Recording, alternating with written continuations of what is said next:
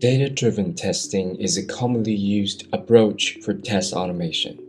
It helps you save time and resources since you only need to create one test case or test script to run with multiple sets of test data, increasing the test coverage and the confidence level of your software quality.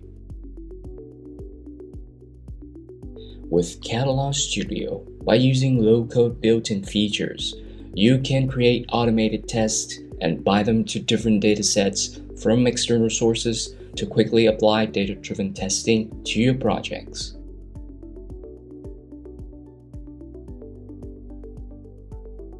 In this course, we'll walk you through the concept of data-driven testing, the benefits, and how it works.